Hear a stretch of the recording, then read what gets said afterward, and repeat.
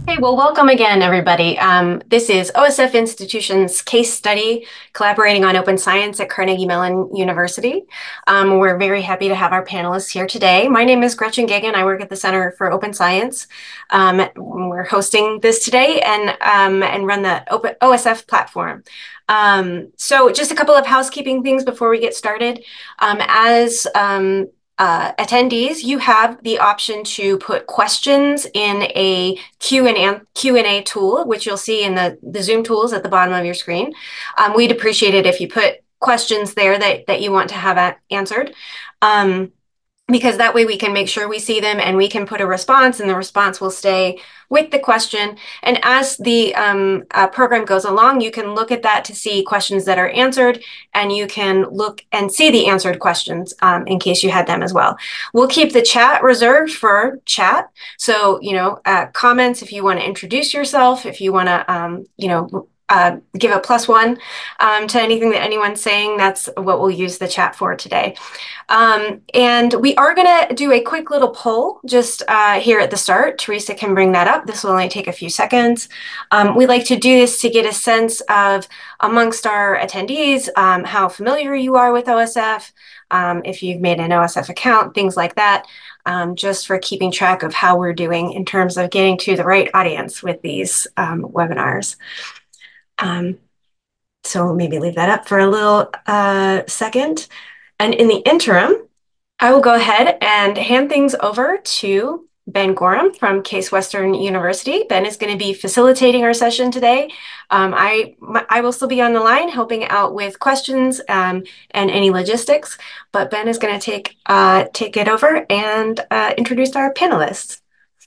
All right, thank you so much, Gretchen. I am Ben Gorham. I'm the Research Data and GIS Specialist over at Case Western Reserve University, and I serve also as our kind of unofficial OSF for institutions administrator here. So I have a lot of time spent working with open science, open publishing, open scholarship, open education, all of the open things, and pushing them out, dealing with digital scholarship. And so I'm really excited to chat with our panelists today and hear how it happens over at CMU. I will let the panelists introduce themselves in order on my screen. So we can start with Melanie, if you would. Sure, thank you. My name is Melanie Gainey. I'm a STEM librarian at Carnegie Mellon University Libraries. I'm also the director of our Open Science and Data Collaborations program, and I'm one of our OSF administrators as well. Thank you. Great, thanks, Melanie. Next up, I see Saeed. Hi, everyone. I'm Saeed Chaudhry, the Assistant Dean for Digital Infrastructure and Director of the Open Source Programs Office at Carnegie Mellon University. All right, thank you. And last but not least, Nikki. Hi, Nikki Agate. I'm the Associate Dean for Academic Engagement at Carnegie Mellon University and have the great honor of working with these two and lots of other of our wonderful faculty and staff as well. All right, wonderful. Thank you all. So I believe we can jump into what brought us all here today. Thank you, everyone, for joining us. I'm really delighted to be part of this conversation as someone who engages with the open science framework, research data management, issues of open access, publishing, scholarship frequently at my own institution. I know I've had my own complicated trajectory, and my institution has had its own complicated trajectory pursuing these kinds of initiatives. And I'm sure many folks in the audience here have as well. So I'd like to get our questions started today by learning from all of you how your programs came to be. What are they? How did they come to be? How did you get started with these initiatives? And how did you end up where you are now? And we can, take it away as you see fit, panelists. Sure. So if we start chronologically, I'll kick this off. So back in 2017, there were a few of us liaisons who were supporting the life science departments at Carnegie Mellon. So myself, my colleague Swajan Wong, and Anirban Gulick, who's currently at Figshare. And we had a couple of goals in mind at that time. We wanted to think about open science support for the entire research workflow. So at that time, We did have open science support, but it was really focused on the end of the life cycle. So we had an APC fund, we had an institutional repository, which had recently launched at that time. We had support for ORCID IDs, et cetera. And this was mostly framed as, open access and data sharing support. And so that was one goal we had. And another was that we really wanted to be able to foster conversations on open science across disciplines on campus.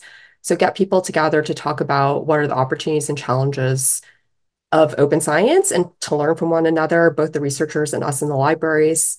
So to that end, we started creating services to help us achieve these goals. And one of the first initiatives we had was the first Open Science Symposium in 2018, which brought together people for those conversations. Another was getting our institutional license for Open Science Framework, which does support open science across the research workflow. We were very lucky to have a lot of support from our dean, Keith Webster, who's been a big champion of open science for a long time now. And he really gave us the freedom to, pursue these interests and build the services. And we codified those collection of services into the Open Science and Data Collaborations program in 2018. So with that, I'll hand over to Saeed to talk about the OSPO. Thank you, Melanie. I just want to pick up on the point you made about Keith. My understanding is he was thinking about open science when he was part of the UK government decades ago. So this is a long-term trajectory. And I'm just being very candid that one of the reasons I wanted to come to CMU was to join that trajectory. I feel that as an institution, clearly CMU's been thinking about this, building a program, being very strategic about this, and proactive. So all of that was very appealing to me. And in particular, as Melanie mentioned, I lead what's called the Open Source Programs Office, or OSPO, which is a fairly new concept in the university sector. These offices have been around in the private sector for some time, but more recently we're starting to see a group of these OSPOs being formed at multiple universities, and Carnegie Mellon was certainly one of the earliest in that wave. And an OSPO basically is, as you might imagine, focused on better ways to identify, manage, curate, share, and reuse software, particularly open source software. And I believe that we as a community have spent a lot of time and effort on looking at open access of articles, a fair amount on open data, but not maybe as much around open source software. And given the critical role it plays in digital infrastructure, it's time in some ways to really be intentional and a dedicated effort and strategy around open source software as a part of an open science program. So it really is in alignment with a lot of things that Melanie and I'm sure Nikki will mention now. But we have a dedicated focus on open source software that I think is pretty important. Great, thank you, Nikki. So I'm the newest member of the team. So I guess chronologically we are still going here. I joined Carnegie Mellon last summer, and like Saeed, having sort of been a long advocate for open myself, was really impressed by the strength and the reputation of the open science program and the support from the dean, which is not always, I've seen open science programs in other institutions where it's sort of one person trying to do all the things and the dean's like, you're that person, I don't need to think about it. And it feels really important that it's sort of protected at the institution.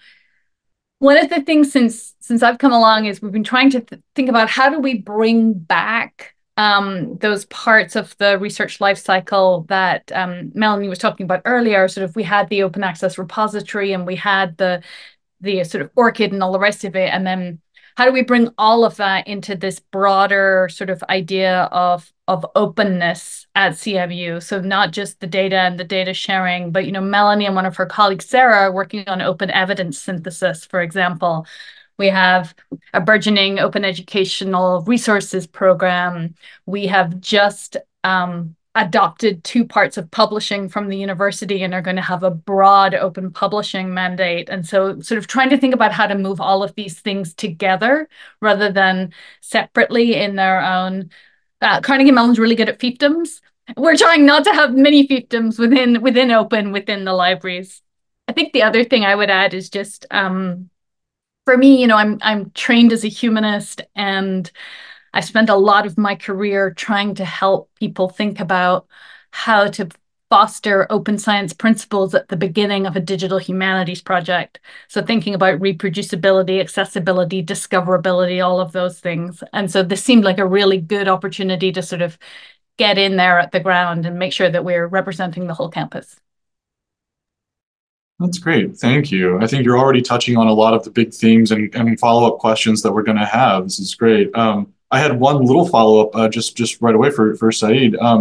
The question of open source software that is, it's so important for a lot of this open ecosystem. But I wonder, have you encountered pushback from entrenched researchers, people with preferred or baked-in tools, where it's difficult to kind of get over that threshold into open source buy-in? Short answer is no, but I'll give you some more context than just answering that way. So true story. When I started at Carnegie Mellon, which was August of 2022, I spoke with Keith and said, "Give me 3 months or so to socialize this concept and try to get a lay of the land and start the persuasion, the nudging." Sort of dealing with potentially the resistance or the friction that you described in your question. And he smiled. He said, "Sure, that's fine." And then about 3 weeks into my term, I was talking to a faculty member who was listening very patiently. And then about, 7, 8 minutes into my spiel, said, I'm sorry, I don't mean to interrupt you, but I'm going to interrupt you. And I was a little anxious that, oh my goodness, what have I done? This is not going to go well. And he said, "I know why you're doing this, but don't." Everyone at CMU gets this. We all believe in open source. We want to make open source work. Move right to the what can you do for us?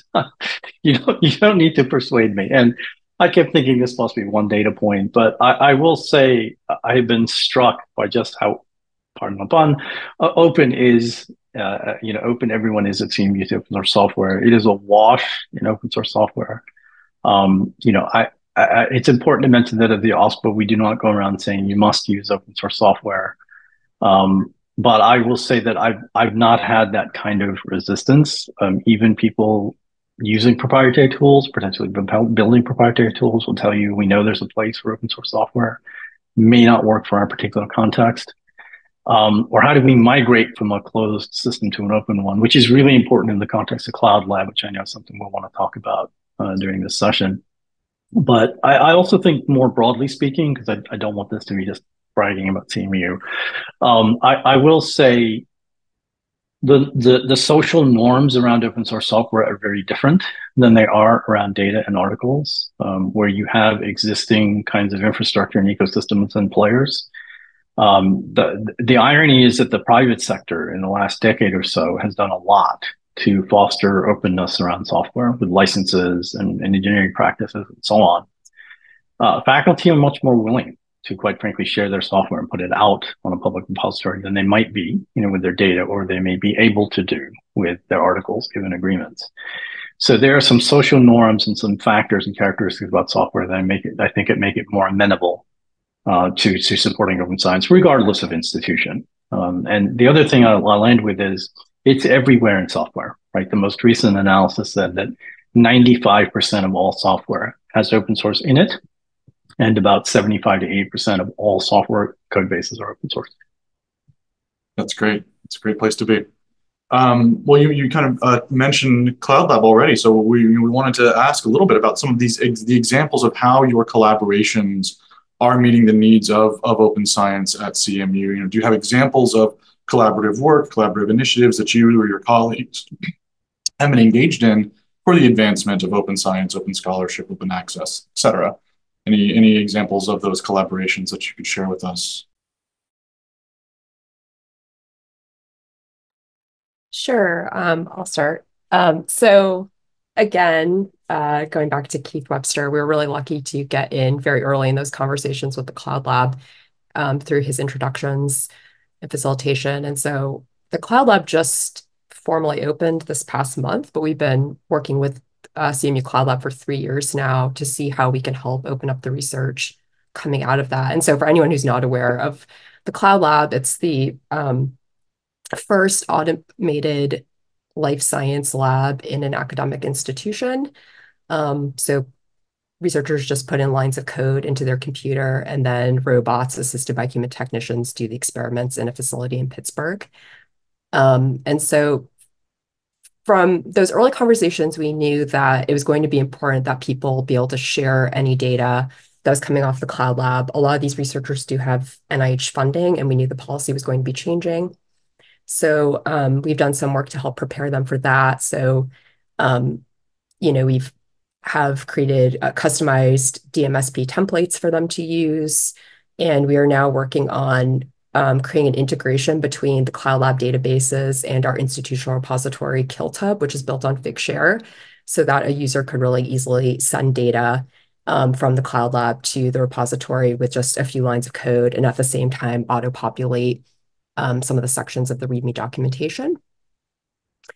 And then we're also creating just some, basic introductory training modules for them as well, that really highlight the value of reproducibility, both in a wet lab and computational context. And I think one challenge we're kind of aware of, and we're doing some work now to see how we might help, is that to use the Cloud Lab, you do have to write code. So that can be a bit of a barrier for people that are not used to writing code or have any computational experience. At the same time, CMU Libraries does do a lot of work to help build confidence in these computational skills with foundational workshops and things like Python, R, and command line. And so I think one thing we'll be exploring, is there a way to ease the barrier of entry to researchers who are not used to thinking about how to do things programmatically. Very cool. Yeah, and I'll build on that. And again, I when I say build on it, Melanie and Wajin did a lot of really great early work with Cloud Lab that, again, I was able to build on as soon as I arrived at CMU. One thing I don't know if Melanie mentioned this is the original Cloud Lab was built by two CMU alumni through Emerald Cloud Lab is the name of their company. It was built for Bay Area startup companies. And as you can imagine, those companies do not want to share with each other for obvious reasons. So we went from a system that was designed to be partitioned, closed, however you want to think about it, to the university environment, where obviously we don't want that, and we want it to be open. And I know that the Emerald Cloud Lab team came to CMU and conducted a lot of interviews with labs, potential users of the system, and heard from everybody. Of course, we want to share. We wanted this to be open. So that's been an interesting journey, right? Going from the system that was closed and proprietary to opening it up, so to speak. And Melanie mentioned this integration between, Cloud Lab and Figshare, or, CMU's institutional repository, and Figshare being one of those generalist repositories that NIH identifies. That conversation, basically, the first reactions when I spoke to some of the business development people, the legal people, was, what are you talking about? You want to open everything up? This is not how we operate. And when we said, well, if you want NIH funding, then you can't just say, it's a closed system, nobody can get to the data. And then when we explained that there are these institutional repositories or these generalist repositories, and then a whole host of NIH data-specific repositories, and having that kind of systematic integration would obviously make it more appealing to NIH in terms of data management plan supports and so on. They said, okay, we get that. And they made a decision to, release their software for the platform. Now, they said they've open sourced it, and we can debate, whether that's truly open source or not, but it's certainly a step in that direction. And the final point I make is that I had the great privilege of working with people like Carol Palmer and Chris Borgman in the information science community to talk about these curation thresholds, where you can get people to behave in a way that's conducive to creating metadata or supporting earth science. And the role of an instrument for a community, like if you think about astronomers with a large telescope, you don't get to show up at the end of that process and say, no, I'm not going to use the data standard. No, I'm not going to use the protocols. But if you think about the disciplines supporting, supported by Cloud Lab, it tends to be very small, sort of idiosyncratic, even proprietary tools. But Cloud Lab is giving us a chance to think about that more systematically, right, from an infrastructure perspective. So whatever we do in terms of openness, whether it's data, code, hardware, will now cascade throughout that entire system in a systematic way. So I think that's a really exciting opportunity. I can just add in that some of the work we've been doing internally is sort of trying to think about better supporting, obviously, all of the federal mandates that are coming out, but in a way that will also support our communities on campus. You know, there was the new NSF requirements for mentoring, I think, go live as of this week, where all graduate students and postdocs are going to have a mentoring plan that's written into the grant. And so several of our colleagues in the broader Open at CMU sphere have come up with the Tartan Research Data Ambassador program that they're going to be launching in the fall, where they're going to invite representatives from individual labs and centers, of which we have many, many at CMU, to sort of come together and be their sort of ambassadors or liaisons to the other faculty and researchers in their units about all of these changes, about open science and open sharing practices in general. And so we're pretty excited to sort of see that as a cohort model where those people can learn from each other and support each other, and also have a way to meet folks outside of their own disciplines or their own labs, which, as we all know, can be a little difficult sometimes if you're sort of in the zone. We're also, I think the other thing I would say is that the new publishing initiative offers a lot. So we already had a library publishing program. We use Janeway open source software. The Entertainment Technology Center, which is a program where master's students build video games mostly, they had a press as well. That's come under us. But there's a lot of interesting opportunities there to think about publishing games, like bringing together all of these more multimodal aspects of that. And then we have the CMU Press, which is much more traditional, has some really award-winning poets and things like that. But how can we begin to bring those into conversation with the kind of multimodal work that's going on in the School of Design and thinking about those publications? So we're excited there too, just to see how all of these sort of undergirded by open infrastructure. In many ways, I want the open to be the default and almost not need to be talked about, because it's the engine or whatever the infrastructure that's making this thing go along. That's great. Thank you. Anything else anyone would like to add to this question of how are these collaborations meeting the needs? Any examples you'd like to bring up? We can move on. Okay. Well, you've mentioned this a bit already, but I want to really spell it out for folks. There are all of these massive changes coming down from the NIH, from the OSTP, around data management and sharing, and the NSF as well. So, you know, in addition to these new platforms and tools, how are we communicating these changes? How are we addressing the institutional response to them? Because I know in some places, some of these changes are faced with panic and confusion. You know, where does data need to go? When does something have to be released to the public? You know, how are you communicating these changes and helping usher it into the research community at CMU? Melanie, I wonder, just because you deal with the faculty that have NIH grants on campus, you're probably the one who's been most deeply involved in this. Sure. Yeah. So I support all of our life science departments right now. So I do get a lot of questions from faculty members who are having to write the new data management sharing plans. And like you said, Ben, I think, you know, some of those questions are related to, yeah, having a lot of different repository options and not understanding where would be the best place to put their data. And I think that's especially true for, you know, parts of neuroscience, which is actually my own research background as well. Like, there's not often a disciplinary repository that exists for those researchers, depending on what type of neurobiology they're doing. So especially those cases where there's not dedicated repositories, people often have a hard time, I think, navigating all of these options. And I think also just translating the policy. So I do get a lot of questions where people, you know, just want verification that they understand it accurately or confirmation of some of the jargon. So, you know, the policy is written very much in a way that we can understand it as library professionals. But I think for a lot of researchers, they're not thinking about research data management in this academic way like we are. It's like a means to an end for them. So, like, they'll be like, is this an open format? Or I don't quite understand what they mean by some of this. And DMP tool can be used to help translate the policy. But I think a lot of times people also just want to talk to a person if they have questions about what exactly the NIH is looking for.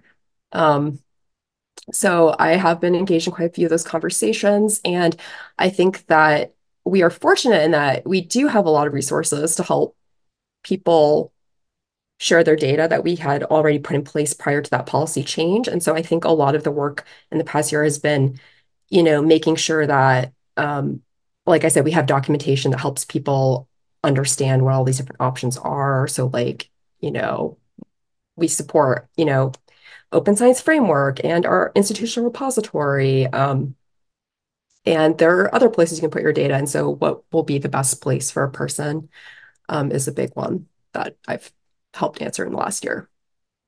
I think the university's been doing some work particularly around research security and NSPM to make sure that, ORCID is more fully integrated into things like Workday and stuff like that. And then in the libraries, we are in the final stages of designing a DMSP review process, basically, where we would, as long as people get it to us a week in advance, which I know is asking a lot, because then they have to get it to sponsored projects a week in advance of the grant being submitted. But as long as that happens, then we can have a workflow to pair our data specialists with our subject specialists and make sure that those are being reviewed as we move forward. So we're excited to go forward with that too.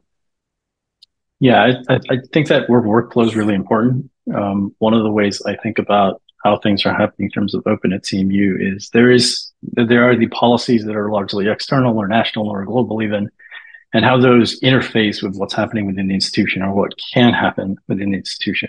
Cloud Lab's a great example. It's a massive interface between NIH funding and the kind of research and the workflows that researchers have within CMU. I'll mention another group, the Software Engineering Institute, which gets a good deal of funding from the Department of Defense, which, by the way, has produced a memo/policy about open source software that states explicitly, we will be open by default. So it's very helpful to be able to say the Department of Defense said be open by default. Someone would think NIH, NSF, others could follow. But the Software Engineering Institute has taken that and basically said, okay, what does that mean in terms of what we're doing, our research? And one example or manifestation is they have one of the most organized and well-populated GitHub, repositories of their software of any group at CMU. So we always try to find these interesting workflows, whether they're administrative in terms of research compliance, research, submitting grants, or research lifecycle in terms of the academic work, or even teaching. Right? There's a lot of stuff that's happening around teaching and open resources, like Nick had mentioned the open educational resources, for example. That's great. Thank you. You mentioned the kind of striking level of support for a lot of these initiatives that you've been getting from the top, which I think, as you've alluded to, isn't necessarily the case at all institutions. Ideally, we're going to get support in different ways. But I'm wondering, besides the buy-in and the pushes from the dean, how else are you seeing support manifest for these kinds of initiatives, and how are you advocating for this kind of work that you're doing to drive engagement and visibility and excitement around campus? So what's the support look like, and how are you advocating? Maybe I'll jump in here. The support is not only the dean. I think it has a lot to do with Keith, but the support goes to the provost and the president.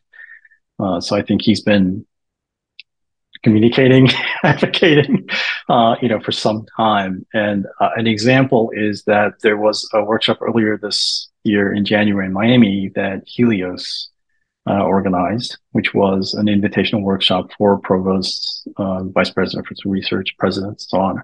CMU's provost went to that workshop, and before doing so, he asked for a briefing about open science, not only at CMU, but more broadly.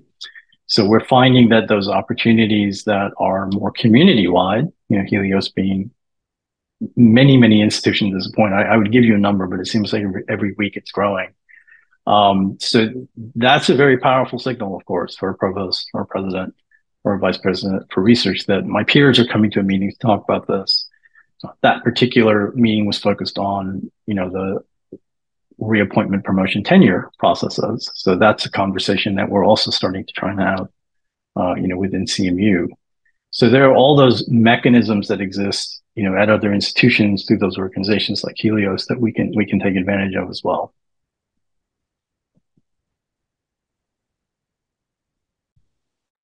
Yeah, I think another thing that's actually been an advantage for us as well is like I remember one time somebody asked Wajan and me how we interacted with liaisons as the directors of open science, and the answer was that well, we're also liaisons. And so we have really good communication with the liaisons. And like I said, like I'm out there directly interacting with all of our life science researchers daily.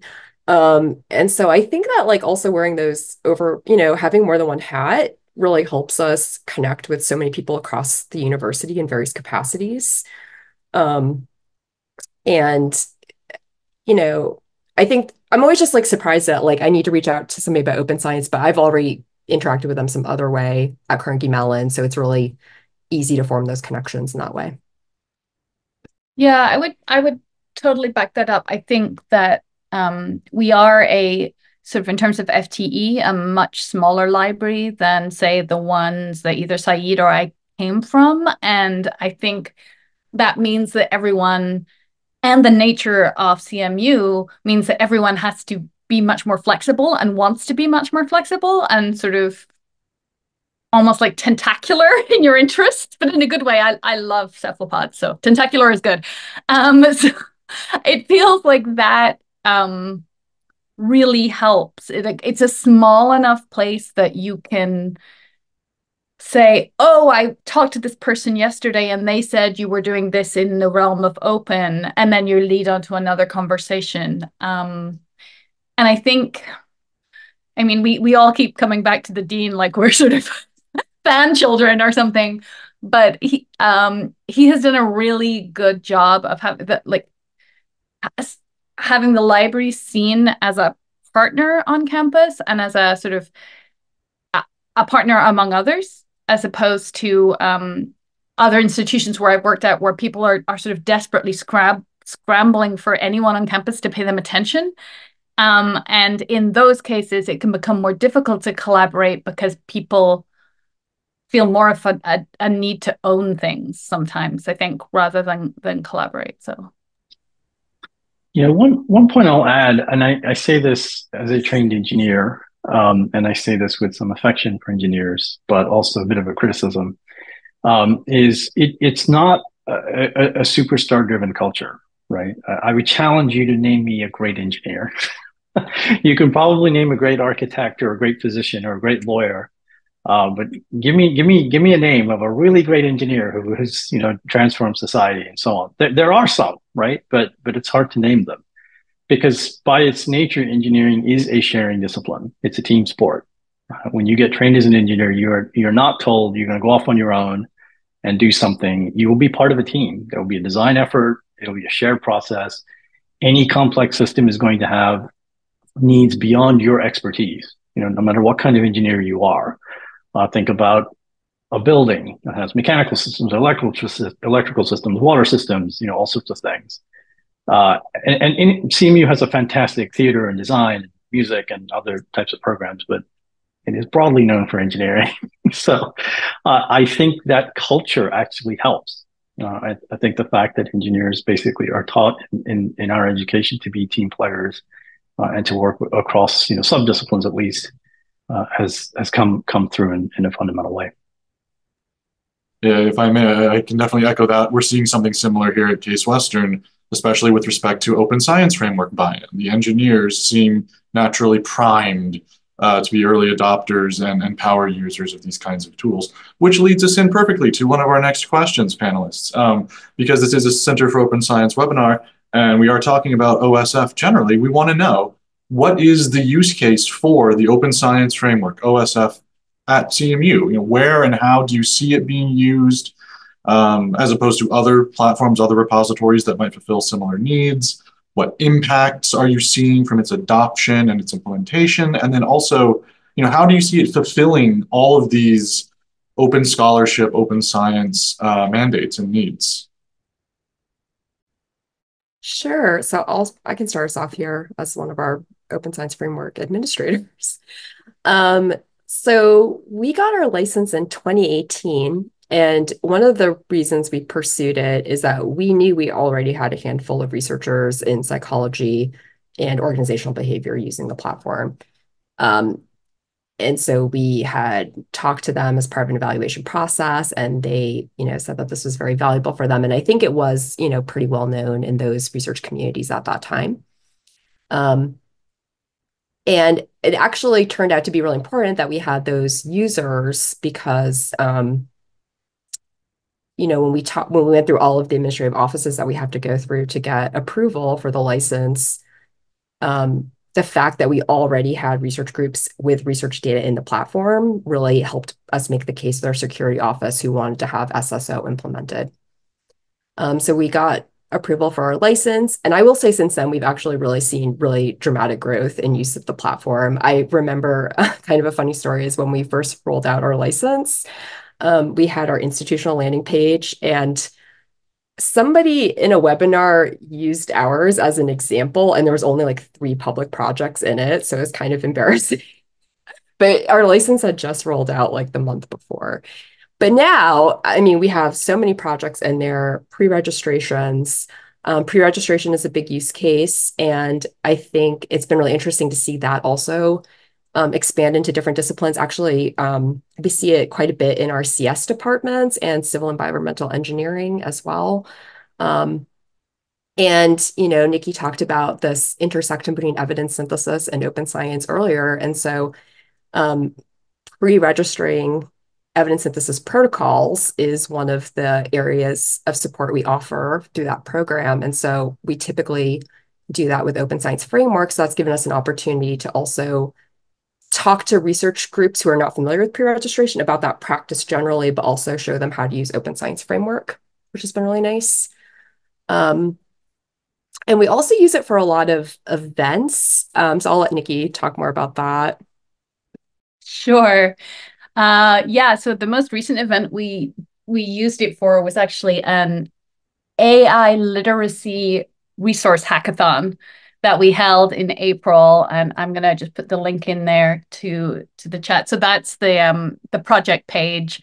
Basically, we sort of issued an invitation and said, hey, we need to make some resources for AI literacy. I bet you do too. Fellow librarians, come join us. And we had about 35 people from about 17 different institutions who came and basically hacked together. They put themselves in group, they established what they wanted to work on, and then they created these series of resources that are obviously openly licensed and that anyone can take away to reuse and remix. So that was just a really fun way to kind of ensure there was a lasting documentation, ensure things had their DOIs and would be recognized as scholarship, and to support sort of the openness of a hackathon with the openness of the platform.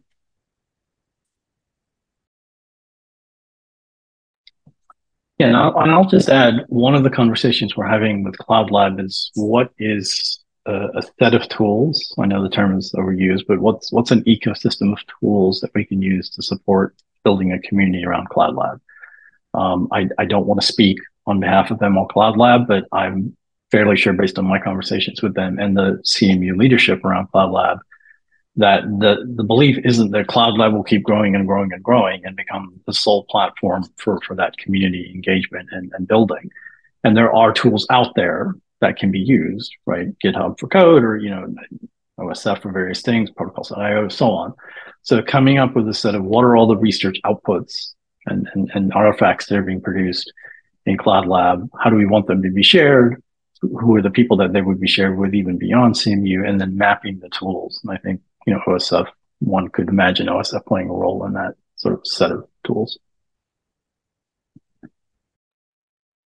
Absolutely. And I'm curious, with OSF, are you seeing, are you getting much movement from the humanities side of campus? Are you seeing undergraduates leveraging it effectively as well? Or is it, is it specific folks that really tend to be power users and it doesn't leave their orbit much? Or how is it kind of spreading across the campus for you?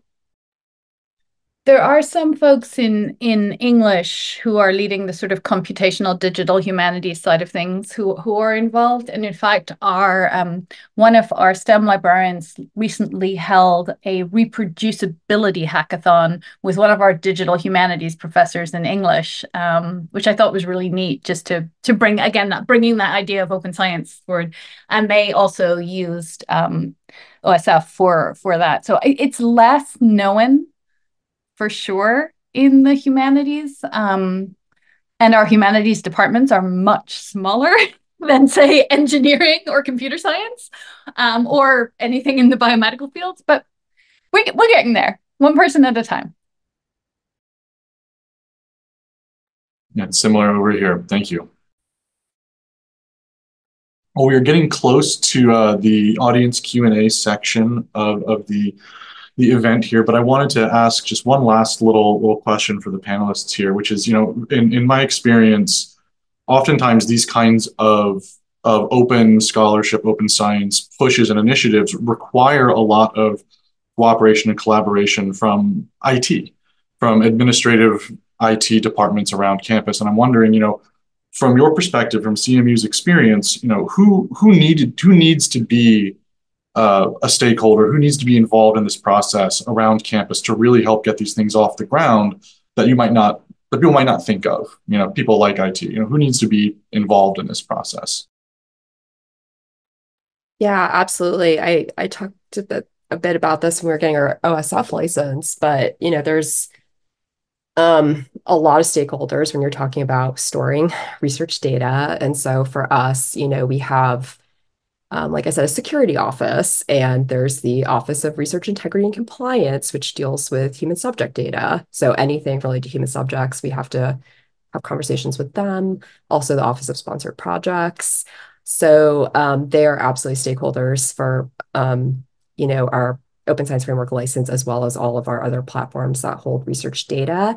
And then, with changes in Google pricing, data storage is, a big conversation happening now at universities, and the IT units are very involved in those conversations. So, we are starting to have conversations with the college IT units. It's very decentralized at Carnegie Mellon, so that ends up being a lot of stakeholders. But like I said, because of these liaison relationships, we often do have really good connections with those units already.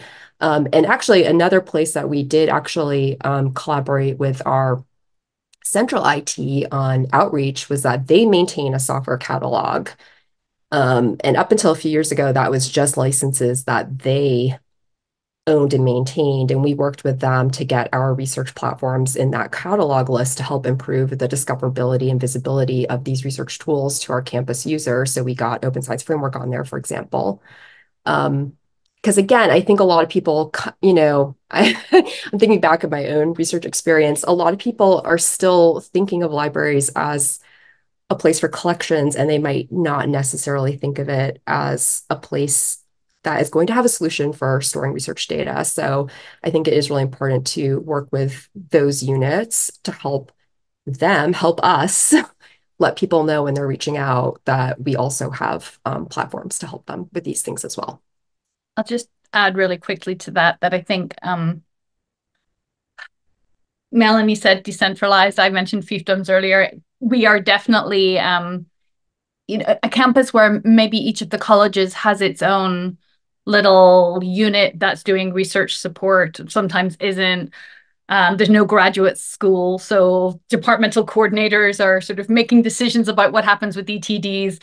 So I think the really important part for us moving forward is working out what the workflows are so that our systems can talk to other people's systems in a way that makes openness as a process, or working in the open, as seamless as possible for our researchers, so it becomes an easy default for them. But that is going to involve some sort of, preferably not too Frankenstein-y putting together of systems and platforms and people. Yeah, and I also forgot to mention another big stakeholder for us too is the Pittsburgh Supercomputing Center. So they are jointly run by Carnegie Mellon and the University of Pittsburgh. And so that's another group that we have to talk to about all of this stuff. And I do think the Targeted Research Data Alliance is going to help again with this, get us out having these conversations with all the relevant stakeholders. Yeah, I'll just add quickly. I'm on the university strategic plan update group, and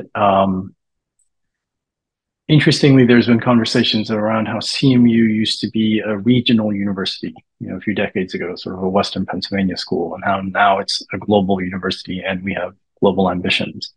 I think there's recognition from leadership at every level, every division, every college, every unit, that if we want to manage that transition well and actually grow on it, we need to be more coordinated. We need to be more strategic. We need to be more intentional. So I know like the vice president for research is hiring someone looking at research computing, and that person will work very closely with all the college IT leadership. One last point about open source software in particular is it's interesting for me, like a biomarker, in the sense that if you release open source into your system, it'll go into all sorts of places that you may not anticipate. And particularly from the OSPO side, technology transfer is another unit that people don't always think about in these conversations around open scholarship. But it's important to keep them engaged, even if they don't produce open scholarship, but to not inadvertently do something where they say, wait, that was a commercialization opportunity. Why weren't we involved in the conversation? Even if it doesn't pan out, it's just good to keep them involved. Yeah, thank you. I hope that kind of information can be helpful for anyone in the audience who might be interested in starting these conversations themselves or struggling with getting them off the ground the way that you have so successfully. Well, let's pivot over. Thank you all so much for your thoughtful contributions and discussions so far. Any last minute info that you'd like to share? Anything that we didn't get to bring up that you feel absolutely has to be represented before we do some questions? All right. Okay, well then let's open the floor for Q&As. I know we have a few already in that box there. Gretchen, please feel free to interrupt. Yeah, please, if you're in the audience and you want to ask a question, put it in the question and answer box.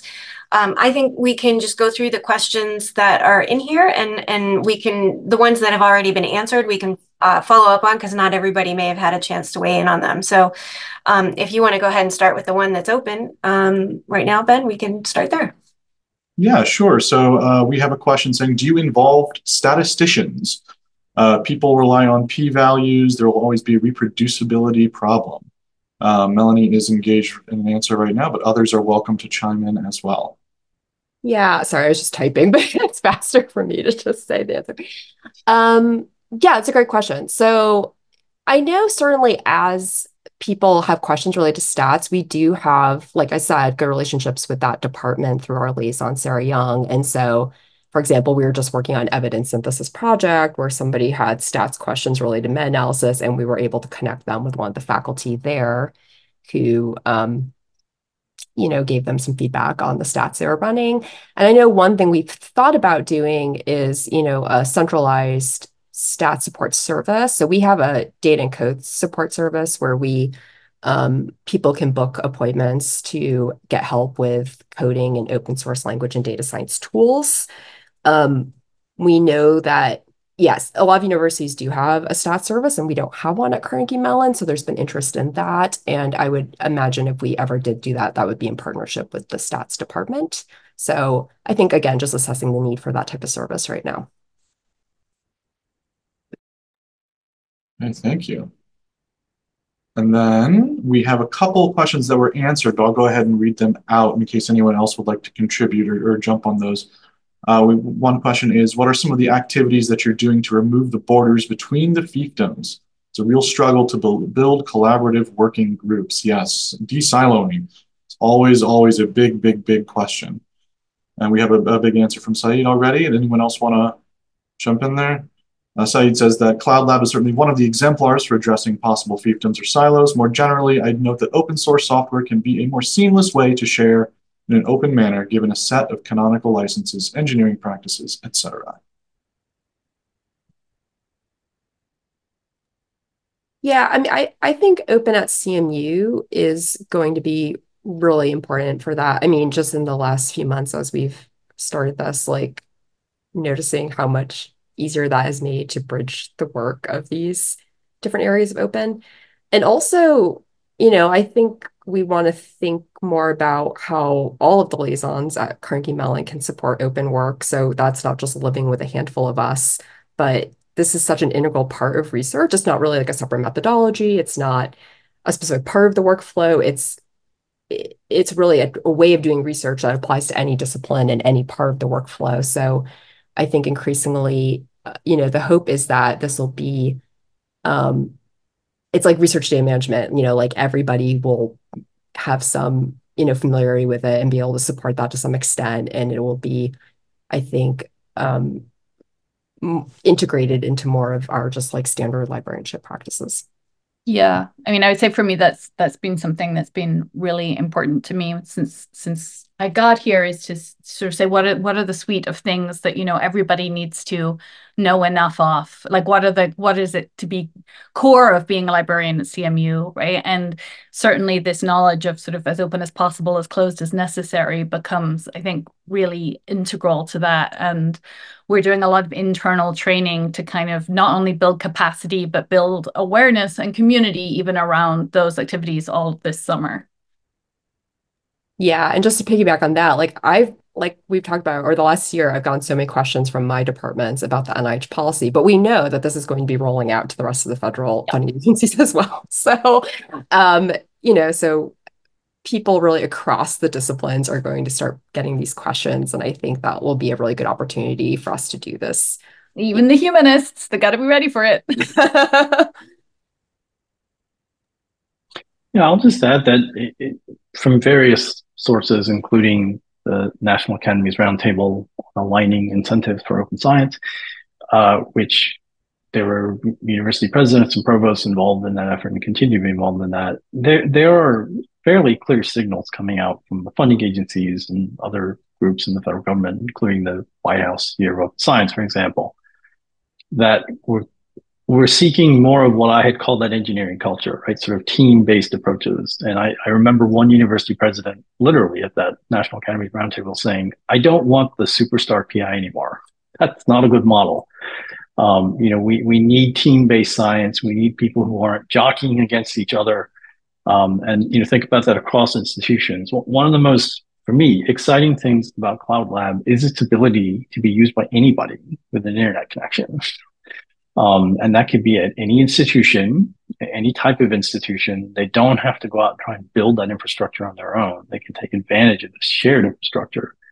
I think that's a really compelling model to increase participation, the democratization of science, and so on. So I think we're swimming downstream here. This is not something that's going away. I think what's exciting to me about that too is that it's almost that sort of democratization or sharing of science. We're seeing it pop up in, invest in open infrastructure and that movement. We're seeing it in, I think it was the Gates Foundation saying, no, you can't have APCs. We're not gonna let you go and put $10,000 to publish this openly anymore. A repository is perfectly fine, thank you. And I think sort of that the sort of logic of that plays out, like the way that author pays away works right now isn't sustainable, can't be sustainable for institutions, for libraries, or for individuals, and certainly not if we want to have a table where people aren't just invited in, but are actually having their voices heard. And so it feels like a really important move forward for this next phase of a broader openness. Okay. Well, thank you. Thank you all so much. We are running out of time, so I'll pass the mic back to Gretchen for the wrap up. Yeah, thanks. We do have an exit poll, Teresa, if you want to put that up there. It's really helpful if you would fill this out. This helps us on our webinar programming. Keep an eye on cos.io/events. We have webinars pretty frequently.